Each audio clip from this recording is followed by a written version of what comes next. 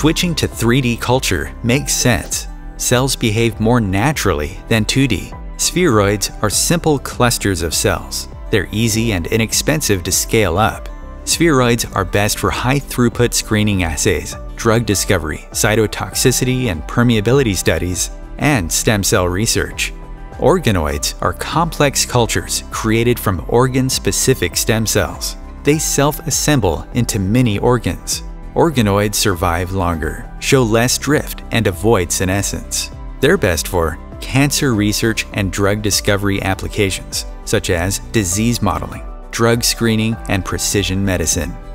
Bioprinted tissue uses a bioink of cells. 3D bioprinting lays down layers of multiple cell types to replicate complex tissues. They're best for skin permeability assays, multi-layered skin, bone, liver, and cartilage tissue models, toxicology and drug screening studies, and regenerative medicine. Learn more. Download our ebook, How to Get Started in 3D Cell Culture, at www.corning.com/intro to 3D.